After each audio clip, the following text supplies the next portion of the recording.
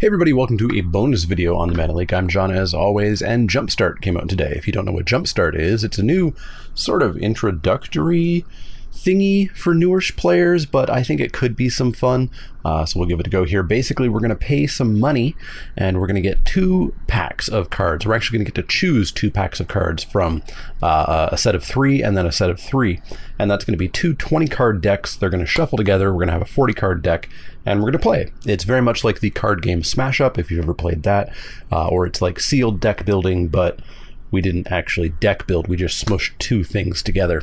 The themes have different rarities. All the cards are legal in Historic, so it makes Historic a very different format now. And yeah, it could be some fun. Unfortunately, it is a 100% money sink, because of course I don't care about the cards, so the only prizes I get is the enjoyment of playing it. So hopefully the enjoyment of playing it is worth 2,000 gold. So let's give it a go. So we get to choose our packets here, and we can have heavily armored, +1, or wizards. All we know is what land we get. So you do get special basic lands that you can only get by taking these packs here. There are common themed packs, which have 4 different variations. So I think wizards are common, which means we don't know which of 4 packs we're getting here. On the other hand, I think +1 is rare, which means there's 2 variations, and then there are mythic variations, which there's only 1 variation of. So I kind of want to go for +1 here. +1/+1 counters are often very, very, very good. So let's take +1 here. And we could do Well-Read +1, Tree Hugging +1, or Witchcraft +1. Green, blue, what is Well-Read going to be? Well-Read's probably going to be Card Draw.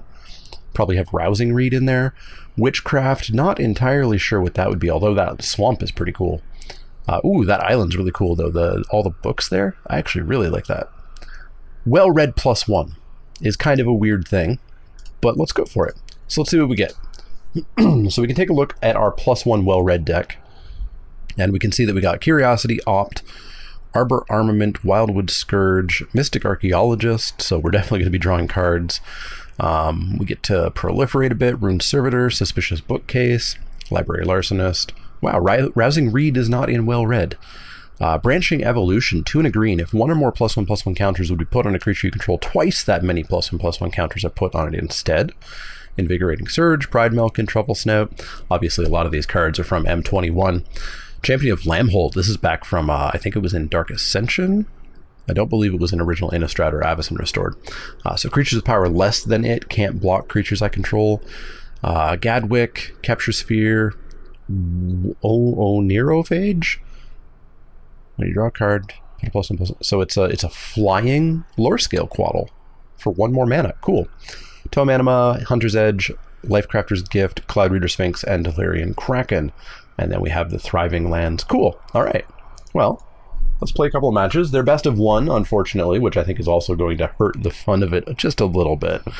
But since you can play as much as you want, the losses don't matter, which is kind of nice. So let's see what happens here. We've got a whole bunch of islands. We do get a free mulligan as well, which I think we might use because we're not casting these for a while. So let's take our free mulligan. Our free mulligan gives us a Rune Servitor, which is okay, and a Beetle on 2. Going to be tricky to get the creature with 4 power for a little bit, but we can keep this for sure. And I believe we're playing first. Let's go Forest. And then I think I'll get the Servitor out first, just because this Nessian Beetle is not going to start growing too quickly. Our opponent is blue. I don't know what island that is specifically. So we can drop another one. We can get in for 2, and I guess we'll drop the Beetle here. Follow that up with the Tome Anima. Black certainly looks like zombies to me. So we can get in for 4. Nebelgest Herald. 2/1 Flash Flyer. This is from Shadows, right? 2/1 Flash Flyer. When it or another spirit ETBs, tap target creature your opponent controls. So they might be spirit zombies. I'm happy to have us both draw a card, I think. They do not want to trade, so let's drop a Tome Anima. Tome Anima. Tome Anima. All right. Tome Anima is a spirit. Huh. Who knew that? I sure didn't. Okay, so we probably just dropped this Cloud Reader Sphinx because we don't have anything to... we could put a counter on some... when is this? This is beginning of combat? So we could put a counter on Tome Anima, which would then start the counters going on Horn Beetle. I'm pretty happy with that. So let's go Pollen Bright, counter on Tome Anima, go to combat, get a counter on Horn Beetle, swing in with Tome Anima. There we go. So this has kind of a Momir feel to me, where we don't have control over our decks, we don't have control over what's happening, but we need to read the board state. We need to think about what's happening in the actual game. And I'm pretty happy with that. Cool. So we could play Branching Evolution and get a pair of counters on that Horn Beetle every turn. That sounds very good to me. So we're going to get a 5/5 here, which I'll happily attack in with. 4/4 as well. We'll pass the turn. They're going to take the 5, block the Carrion Grub on the Tome Anima, sure. Shacklegeist, okay. Okay. So they're definitely spirits. Yeah, I'll take 5. No problem there. We're going to have a 7/7 Horn Beetle. Can't cast Gadwick. So, let's get our 7/7 Horn Beetle here. They do not have 2 spirits to tap. Oh, they have Frost Breath, though. Alright, alright. That's pretty good. In that case, let's get a Cloud Reader Sphinx down. Don't want those.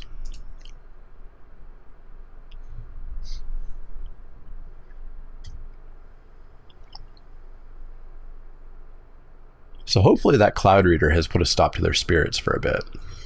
Looks like it has. We're going to drop the Mystic Archaeologist, I suppose. Let's go to combat and get our counters here. And then let's drop the Archaeologist. Oof, rewound. All right. No Archaeologist for me. They're going to tap my Sphinx. So what are they going to do? Are they going to get in for 4? I doubt it. They're going for it. Okay, I'll chump. So I take 4, go to 7. I've got some pretty serious beef. Doomed Necromancer, 3 mana 2/2, pay a black, tap, sack it, return target creature. Ooh, just straight up reanimate. They have nothing in the yard to reanimate, though. So we've got trample, so that seems pretty decent for us. So we can Pride Malkin the Horn Beetle. It's going to become an 11/11. It's going to become a 13/13. Flash in Rattle Chains.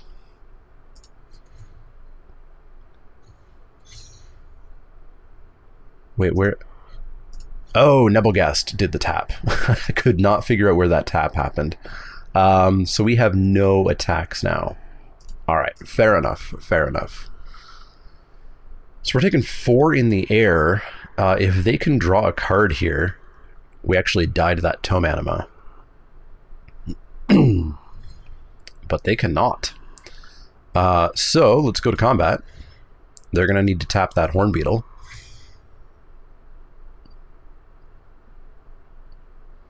Gonna need to tap that Horn Beetle. Man, Onerophage with the +1/+1 counter deck, that works pretty well.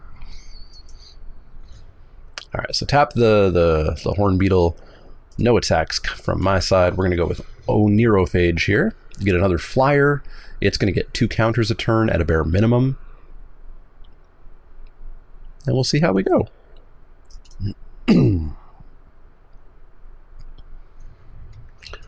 I assume this is a new card. I've never seen it before. Might not be, though. They're going to tap my Sphinx. Sure thing.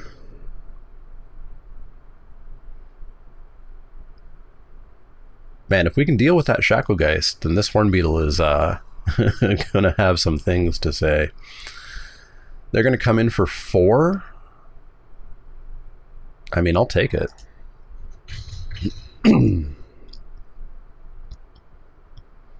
I'm not losing this Onerophage, especially not when it's going to become an amazing blocker here. So put a +1/+1 counter on target creature, then put a +1/+1 counter on each creature you control with a +1/+1 counter on it. Oh boy, let's do that. So let's put 2 counters on the Sphinx, and then everything gets 2 counters. So our Hornbeetle is going to be a 19/19. They're going to Capture Sphere the Hornbeetle. Fair enough. And our flying fellas here are going to trample on through.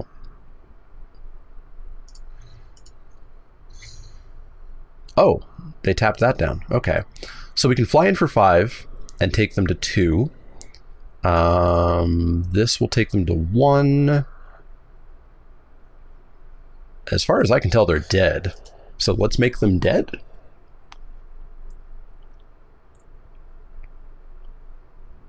I think they're dead.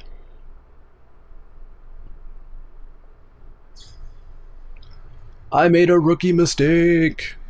They're not dead. Wow. Rookie mistake going to be the thing that takes me down. Well, all right then. All right. 0-1. 0-1. Let's do another 1 or 2 of these. That's pretty good, though. The deck seems like it can do its thing. And it seems like we got a good mesh there. The Onerophage from the well-read, getting counters, which works with the +1 thingy. So this is around for a month. I'm curious to see how long people play it for. I don't know if it's going to have massive amounts of replayability. Okay. Okay, this Hornbeetle is the tricky thing to really get going, eh? But once it gets going, it gets going. So I think we're going to lead with the Archaeologist.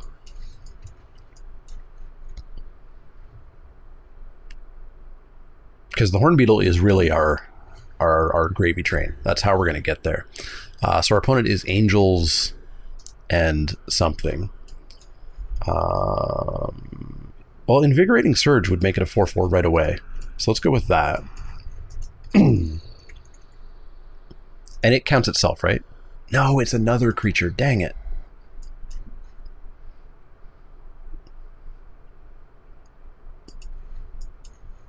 Alright, so we'll play Mystic Archaeologist then. So this is Guardian Idol. It taps for a mana. ETB's taps for a mana, and you can pay 2 to make it a 2/2. It's just a nice little mana rock. There's their Thriving Heath. So they named black, so it is a white-black dual land. And they got Scroll of Avacyn. This card was horrible way back when. You pay 1 and you get, if you have an angel, you gain 5 life. If you don't, you can pay 1 to sack it to do nothing. There was a Scroll of Avacyn and a Scroll of Grizzlebrand, and neither were great. We'll try to attack in for 2 here. Got there.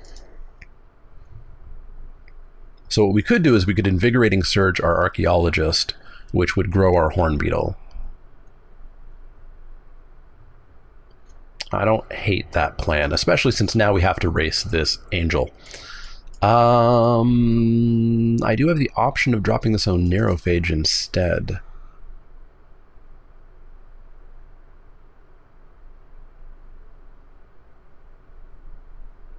I think we need to trade with that Sarah Angel, though, although this deck does have a freaking Baneslayer in it as well. Alright, we're not under a ton of pressure just yet, so let's go with this. So the Onerophage will start getting bigger, and that could grow our Hornbeetle.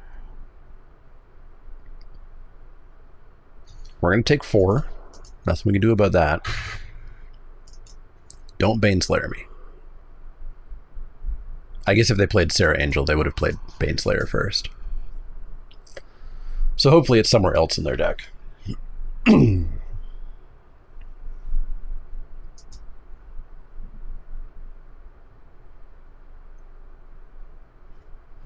Celestial Enforcer, sure.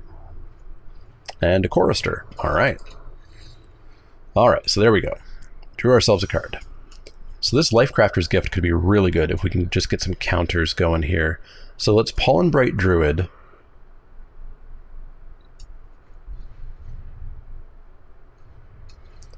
And let's pop a counter on the Archaeologist. And then we'll pass the turn. We'll Invigorating Surge end of their turn on the Archaeologist, maybe? Or maybe just on the Anerophage.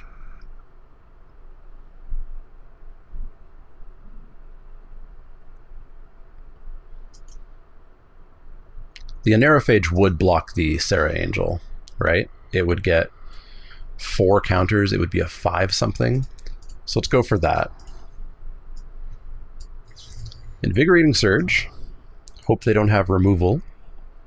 I don't know what their black deck is. Vampires, maybe? I don't know what's going on in that art.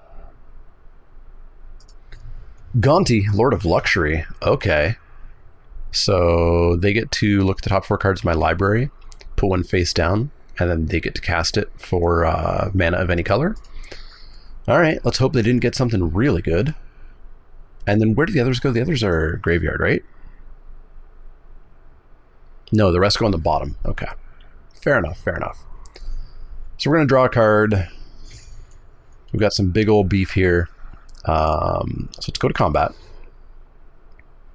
And then let's smash with Team.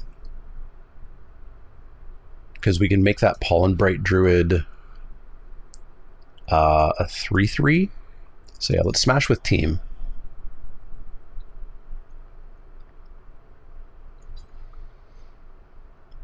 Alright, so Archaeologist will kill Gonti, and that'll kill that. So yeah, this should be pretty blowout-ish here.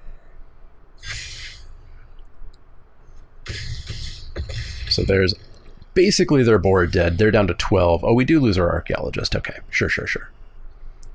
They can no longer cast this card that has been exiled. I don't think, right? Oh, no, I think they can. But we won. So there we go. 1-1.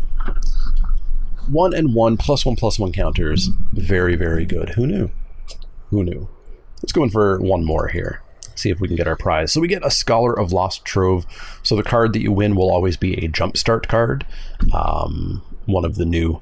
I don't know if it's explicitly the new JumpStart cards, like the ones that have never been printed before, or if it's just the new historic JumpStart cards. But I believe that was a new one. So let's go and try and get our second win here. See if we can do it.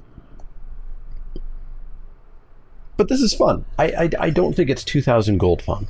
I will say I don't think it's 2,000 gold fun. Not since that is 1/5 of a draft. I don't think this is 1/5 of a draft fun. But it's still fun. I think it would be way more fun in paper. And I think we're going to keep this one because we've got good stuff here. I think we're going to do a Discord tournament of this. So on my Discord, if you're a subscriber on Twitch or Patreon, you can join that Discord. We're going to do a tournament. So everybody will pay their 2,000 gold, get themselves a JumpStart deck. We'll do some pairings and see who wins. And the winner will get a sense of pride and accomplishment. So they can discard 2 cards, make a zombie. Sure. We will go for our good old friend, the Horn Beetle.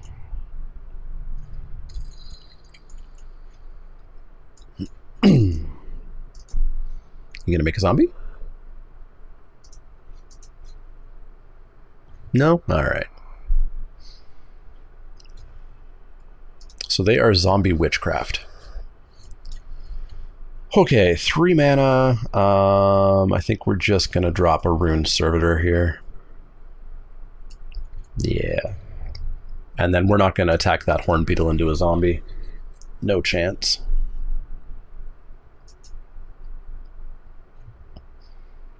Follow that up. If we hit a land, we'll definitely drop the Anerophage. Bogbrew Witch. So 1/3, pay 2, tap, search your library for Festering Newt or Bubbling Cauldron, put it on the battlefield. And then stuff happens if you do all of that. So we'll drop a Truffle Snout with a counter, because that's going to make it real close to having 4 power, and Invigorating Surge will finish that off, or even Pollen Bright Druid will finish that off. So let's go Truffle Snout, get a counter. And we'll pass the turn.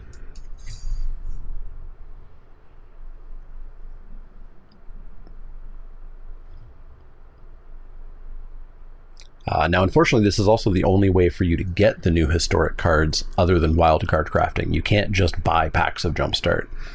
So if you do want to get those cards for historic and you don't want to pay the wild cards, or you don't have the wild cards and you don't want to buy all the packs to get the wild cards, you will have to jump into JumpStart to get those cards. And again, it's going to be kind of tricky because you just get whatever random packs you have to choose from. And if it's a common or rare pack, you don't even know which pack you're getting.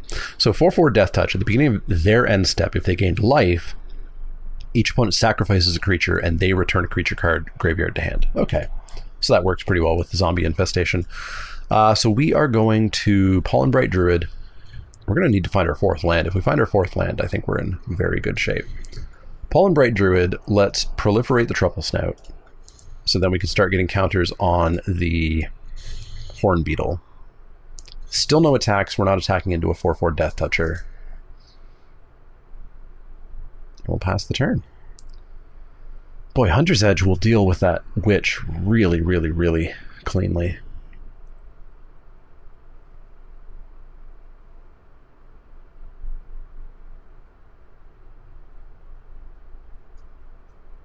But we need that 4th land. Real bad. real bad. Woe Strider, that's another good card.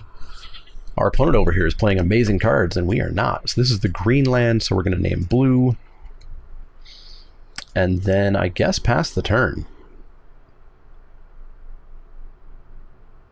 Is it likely that we're going to play Invigorating Surge next turn, or on their turn? I don't think so, so let's actually play the Archaeologist. Luckily, they're not really doing anything, and they don't have ways of gaining life. Although I feel like the Newt and the Bubbling Cauldron do? I can't remember exactly what those cards do. We're going to find out what one of them does. Festering Newt, I think, is -1/-1 when it dies, or you can sacrifice it. And the Cauldron, I think, might be gain life, draw a card. Cauldron is sack a creature, gain 4 life. But if you sack Festering Newt, each opponent loses 4 life and they gain life. So they can now sack a creature to the Cauldron, gain life, force me to sack. Okay. We're going to need to get going here. But I think the Hunter's Edge is going to be the big start. Because Hunter's Edge kills the Witch and then we just smash. They're going to go get their Newt. I assume they're going to sack their Newt. So I'm going to lose 4. They're going to gain 4. I'm going to sack a creature. And they're going to return one of these creatures to their hands. Possibly just the Festering Newt. Wait, they get to destroy something too? Right. -4/-4 when Festering Newt dies. Okay, their combo has been assembled. And I don't know if we're going to get through it with how much we had to wait for our 4th land. So we're going to sack the Pollen Bright Druid. They are going to return the Festering Newt.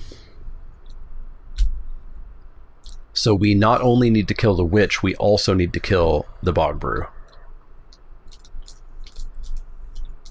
I think the Witch of the Moors is more important, because our Truffle Snout will now be out of range. And we don't have a way of getting through that 4/4 otherwise. So yeah, let's kill the Witch.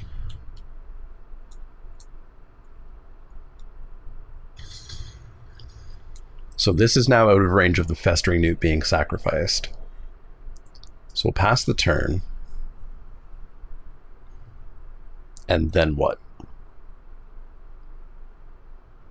And then I don't know. I think we've lost this one. I think we've definitely lost this one. Us getting land screwed for that many turns was definitely a little bit too rough.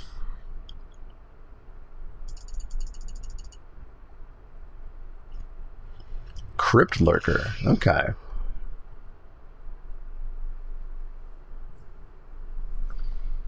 Crypt Lurker instead of the Newt. Interesting. So they're going to sack their zombie, draw a card. Play a land. Alright, now they can still drop their Newt, sack their Newt, kill Servitor, I guess? Okay. Giving me a little bit of time, huh? Well. Let's drop the Kraken, I guess. But again, I don't know how we're getting out of this unless we can kill the Bog Brew, and I don't remember other removal in this deck. We have a Capture Sphere, but that's not what I need. So they can sack the Newt, deal 4, gain 4, kill Servitor, draw a card. They got themselves a combo, and I did not. Well, we could make a big Wildwood Scourge, eh? 1, 2, 3, 4, 5. We can make it a 5/5. Get something else that'll be out of range of that Newt.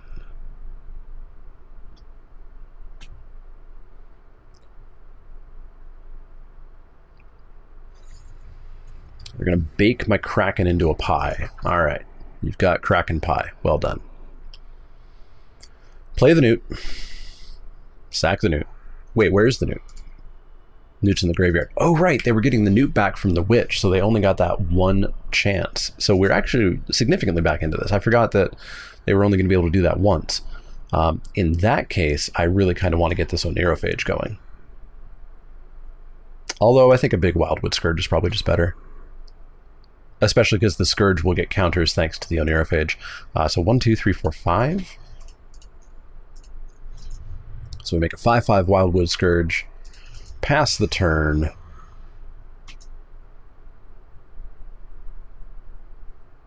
Do you have another Festering Newt in your library? No. Is it library or graveyard? No, it is library. Okay, so they had another Festering Newt in their deck. Sure thing. So they can kill our Archaeologist, but that's not a big deal. Swarm of Bloodflies, 2/2. Whenever another creature dies, gets a counter. Pretty good. That's going to need a Capture Sphere. Definitely going to need a Capture Sphere.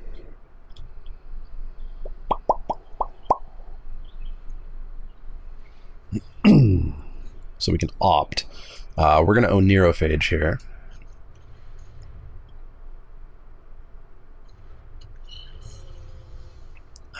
So that will hopefully be the thing that they sack the Newt for. That's going to make a 4/4 Swarm already. Jesus. Barf.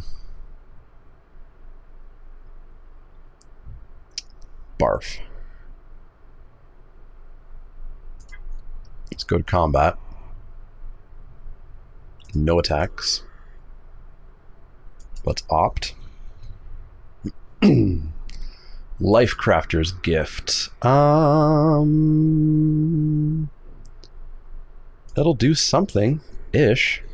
So we get a counter on the Phage, which gets a counter on the Scourge.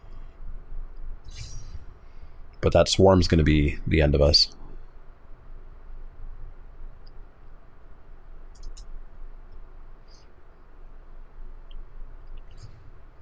Cauldron, sack that, kill Phage.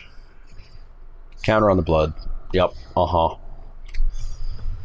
So that's a 4/4 that I think we have a single answer for in the deck. We could also drop Cloud Reader Sphinx and then Lifecrafter's Gift.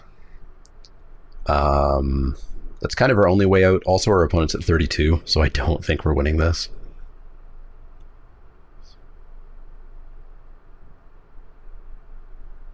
Well, no, because we'd have to chump the Cloud Reader Sphinx on the Swarm. So we basically have to find Capture Sphere right here, right now. Or we're dead.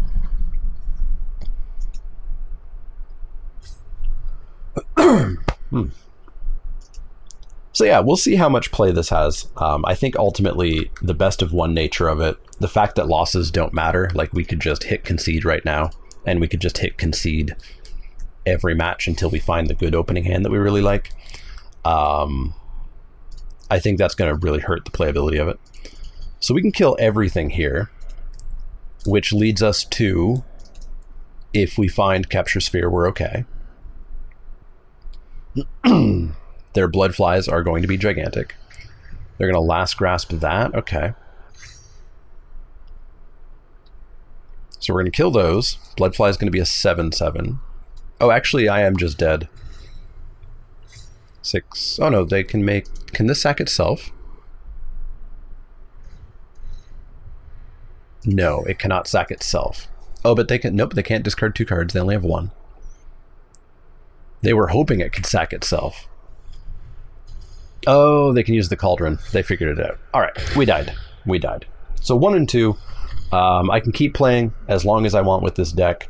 I'm not going to for this video because I don't want to. I'm going to stream a little bit later today. But yeah, this is JumpStart. Let me know how it's going for you. I want it to be fun. I think best of 1 hurts it. And I think the losses not mattering hurts it. So we'll see how much I play. But let me know how it's going. As always, if you have any questions, comments, or suggestions, you can find me over on Twitter, Twitch, and Facebook. You can find me at patreon.com/manleek if you want to help out that way.